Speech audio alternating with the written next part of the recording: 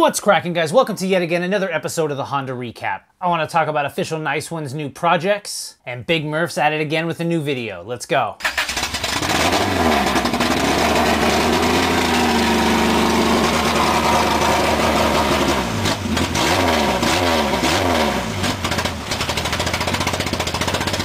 Hey guys, how's it going? I hope you had a great weekend. A lot of cool stuff has happened and I want to get into that. But if this is your first time watching this, make sure to hit that subscribe button, hit that bell so you're notified every Monday night at 8 when this thing airs, and make sure to hit that subscribe button. And if you don't like it, hit that dislike button twice. Essentially what I'm trying to do here is bring on everything that's going on in the Honda universe here on YouTube and bringing it into one cohesive episode. Like I said, every Monday night at 8 o'clock, we sit down as a community and see what's been going on in the past week. I want to kick this off with Official Nice Ones. They started and they've been doing an awesome behind the scenes on a bunch of different people here in the community. They did Jamie Marsh, and most recently they are with Daniel from Vasile Garage. The video is getting edited as we speak. I think it's looking to air somewhere soon, early July. Stay tuned for that. It's going to be great. The quality is always amazing. They definitely go about capturing the essence of behind the build and what's actually going on. It's a really awesome series. They've done Frank Downstar, Jamie Marsh. They got a couple other ones in the works. Like I said, Daniel from Vasile Garage is coming up next. Stay tuned for that. I believe they just aired on Instagram a live stream showing you kind of the editing process and what's going on behind the scenes.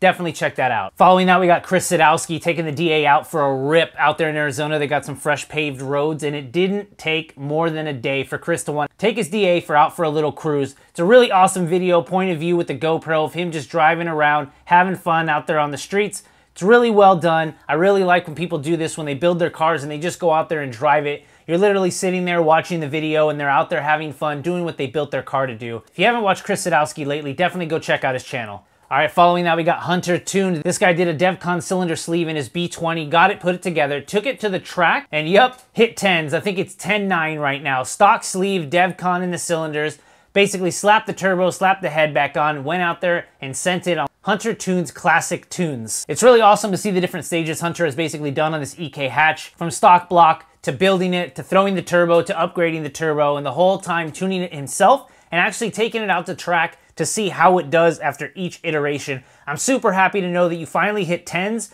It's only a matter of time before you start breaking that time down. All right, speaking of breaking that time down, we got Dana, Young Static, who happened to hit 20,000 subscribers. So you know what that means, guys. We're going turbo soon. But like I said, we're going turbo soon. Dana's actually got some plans for the CRX. He actually wants to hit some numbers NA, and that's totally respectable because if you've been following the budget build, he's done so much to get it to where it's at now. He wants to push it as far as he can go, push it as far as that H22 can go, and you know what? See what he can put down all motor. In the latest video, we all already know he's got the turbo, the manifold, and all the knowledge to make it happen. So I'm just super glad you hit 20K, man. You've been at this a very long time. You deserve way more. The community knows that. So I'm happy you hit your mark. It's only a matter of weeks now. Going from a CRX to an EG, we got Adam Ivell of 621. He's been doing a lot of drifting videos if you're getting into that. He's got a new MX-5, he's got a Sylvia, and a group of friends that are always out there like Monkey London going out drifting. But one of his latest videos came back to the EG. He's having a lot of fun. He finally sent it off to get the moonroof plug put in, all the trims added, and the windows installed. Back to the body shop it goes. It's any week now. The car is going to get back from his friend, fully ready to go. He's basically probably going to put it back in his garage, hang out with a couple friends, go over every single bolt of the car to make sure it's torqued down and to spec, because we all know that car has literally been in pieces from a frame and finally a rolling chassis. So probably a smart idea, I know. Go over everything before you take it on the track, but you're almost there, man. I'm super proud of you. The rest of us out there are just insanely happy that you've just been dedicated with the uploads. Your channel is massively growing, so that's great to see, and I'm personally happy to see the EG finally getting the last stages and getting on that track. Following that, we got the Oldsols channel showing you how to paint your valve cover on the Del Sol. I'm partial to this because obviously it's a Del Sol, but the Oldsols Car Club is actually a really good group of guys having fun, all in their Del Sols. I believe they have shirts now, so definitely check them out for that. Give them some support. And you know what? We got to keep the Del Sol community alive. Hunter's got one, Chris has one, I have one, the Oldsols got one, lulzkev has one. We got a lot of stuff going out there in the Del Sol community, and I can't say it enough. I'm really happy about that. With that said, definitely check out Oldsols. It's a cool group of guys and great looking content. Next up, we got LazymanGarage. Chris is out there pulling B16s out of his buddy's cars because you know what? Chris is always literally there to give a helping hand to whoever needs it. His buddies need help. They need a place. They need a garage. They need tools. They show up to Chris's house. He's there, willing to help, making it work. And in the past couple videos, he's shown you basically how they're pulling the engine apart. I think they just wanted to do something with the transmission, but he was like, no. We might as well pull the whole motor, clean it up, and then put it back in because that's literally the best way to do it. So props to you pushing your friends to do it the right way.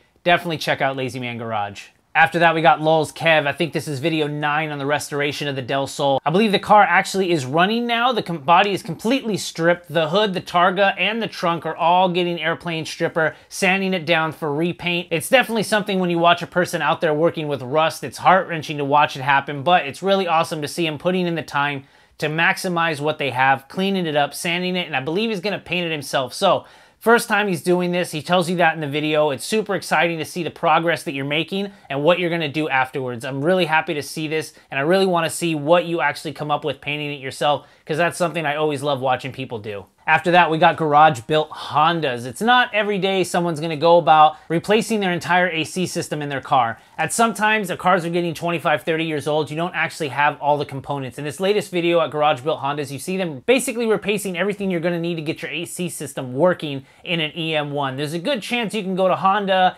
eBay, and find actual parts to replace those, but when you're trying to do this on your EFs or early EGs, it might be hard. You might have to go to the pick and pull and find different stuff. But in the latest video, they basically showed you the condenser and everything else that they're going to replace. He's done this before, and they give an awesome walkthrough like he usually does on how they're actually going about replacing all the things, recharging the system, and bringing it back to full restoration. It's really awesome to see because I know they're out there in Texas. They definitely need their AC, and I'm really happy to see that you're taking the time to replenish and rebuild everything within that car. All right, after that, we got Roice Natividad. He's got an EK coupe he's been building for the track. Single cam, got new wheels, tires, he's got an awesome new lip. Definitely been putting in work to the coupe. He's also got an FG2 on bags. That's basically his daily driver. That also looks really, really nice. But I really love the fact that he got this EK coupe. I think he wanted to use it as a commuter, and then very quickly it turned into a track car. It might have been a purpose-built track car, but it's coming along very nicely. Definitely check out Roice Natividad. He's got a few cars and awesome projects. I love supporting this guy. Speaking of supporting people, we got the crew at SP Tuning out there in Florida with their latest video showing you basically how to install a turbo kit on an LS Integra. Obviously, this guy knows his way around an Integra and turbo, so this is a really great video. Very early on, he did about an 8-part series of how to build an engine. This latest video, he's actually showing you how to install a turbo kit on the car. He did it very well, explained everything, and I definitely expect this possibly to be a few different videos showing you how to do it, your options, whether you're going D-Series, B-Series, and hopefully you want to go about the road of showing you your options for K-Series. All right, back at it again. We got Big Murph. After about a 2-month hiatus, this guy finally uploads a video, and I'm really happy you did that, man. I know you had a birthday not too long ago, so happy birthday to you. Everyone go tell Big Murph happy birthday in his latest video, but he's out there with his EG, unveiling the fact that he's gonna B20V swap the EG. I know when he first got the EG, he had to do a head gasket, cleaned it up, has been driving it around. He still has his Integra, but he's had the ability to go LSV or B20V, and he finally decided, you know what, I'm gonna go B20V and I'm gonna throw it in the EGs. So we're gonna see this build happen very quickly. He said he's definitely gonna start uploading much more. So I'm glad to hear that, man. We've missed you out here on YouTube. Glad you're back. All right, next up, we got Vasile Garage. Ever since his road to Ibach, he's been putting out videos after the fact. He actually had to stay there at Castro Garage out there in Arizona, where he had to leave Monica to actually take apart his car, rebuild the axles at Hasport. The video before his latest video is actually a walk around of Hasport. It's really a great video to check that out. But his latest video, he's at Castro Garage, checking things out, looking at his EF build. I think he's building that EF for SEMA. It's looking amazing. It's gonna come out very good. So definitely check out the latest video. You get kind of inside of what he was doing in Arizona, and you get to check out this amazing EF. All right, last but not least, we got Vtec Academy in the budget K20 EF. Hush Performance out there showing you how they install their cable to hydro conversion. I'm sure you've seen it before, but I really love the fact that he's throwing it into this car, and every time you see them, Robert gives you an amazing walkthrough of actually how to install it. I think in this kit, they actually went with the Willwood master cylinder. They gave you the reasoning for that. They showed you how to drill a hole in the firewall, how to run the lines, and they actually were able to get the K20 mounted with the new Hasport mounts perfectly in the bay. It's coming out super good. They're repainting the bay as much as possible because obviously you do have to weld in the side mount on the passenger side, but came out great. The budget K20 EF is going to be an awesome video series if you're ever looking to do this. junkyard pools, bare necessities to get it in. And you know what? When you got Brian and Hasport and all those guys out there at that Honda house working with you, it's going to get done right. All right, guys, that about does it for this week's of the Honda Recap. Thank you again for tuning in for another week. And like I said, if this is your first time joining us, make sure to hit that subscribe button and that bell so you're notified every Monday night at 8 o'clock when this thing airs. Just hanging out here Monday night, trying to bring the community together, have a fun conversation down here in the comments. Check out the people that are down there. If you watch their channel, tell them what's up, tell them you like them, tell them Honda Vlog sent you. Go check their channels out. Hit that subscribe button, guys. And like always, definitely go over to hondavlogs.com/shop. Pick yourself up a shirt. I truly appreciate all of you that have already. I'll see you in the next one. Peace.